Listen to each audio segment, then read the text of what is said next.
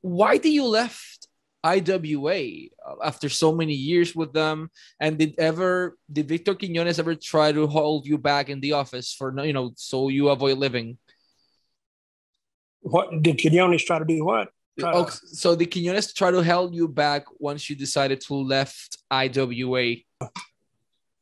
No, again, IWA was money, because I had an offer from TNA, because I would bring Jeff Jarrett there and he'd walk out those big stadiums and he'd look up there and he'd see 16,000 people. Wait a minute.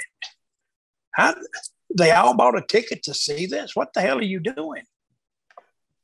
And I said, well, I don't know, just doing that wrestling stuff, I guess. I don't know what to tell you. And I really couldn't describe it, to tell you the truth. I had it in my head, but to describe it, it would take too long. So I went in there one day and I said, hey, listen, guys, I want to tell you, I got another offer, and this is what they've offered. And if you guys can match that, I won't leave. And he just sat there and looked at me. I said, okay, I got my answer then. Got up. I was gone 2 weeks. And then where the ratings were up here, it didn't show for about a month. And then it dropped a little bit, then drop a little bit, drop a little bit. And the ratings were still decent, but still they were dropping because of the hangover from the other stuff I had done. To draw a 14 rating, a 15 rating, one time a 18. I set the record in for me. I set the record in WWC with an 18-1 one time.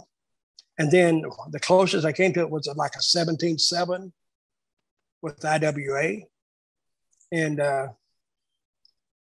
like I'm saying, that's primetime numbers on a morning show and an afternoon show. So, and I've been, and people in the States would ask me, how do you do that? You don't even speak Spanish. I said, language is highly overrated. I said, you get you a good, translator, and that knows what you want. So he describes it and you can do it. So, but it was why I left the IWA was basically for money. Plus I'd been away for almost 2.5 years, 3 years. So I was kind of ready to go home anyway. But all he had to do was say, yeah, we give you the money. You know how much money we were talking? How much? $500 a week. That's what we were talking. So that's, and he was dead. That's $2,000. It's nothing. It's nothing. That's what I'm saying.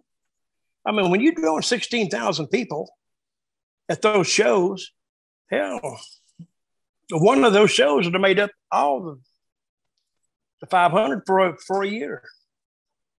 And I know that it's dollars and cents, but you pay who you got to pay. Otherwise, you fall off the map. And when I left, it started dropping, which I knew it would, but it wouldn't drop right away because the angles were so well defined. So all you had to do was follow what had been done. But not only do you have to follow what has been done, but you got to branch off those angles too.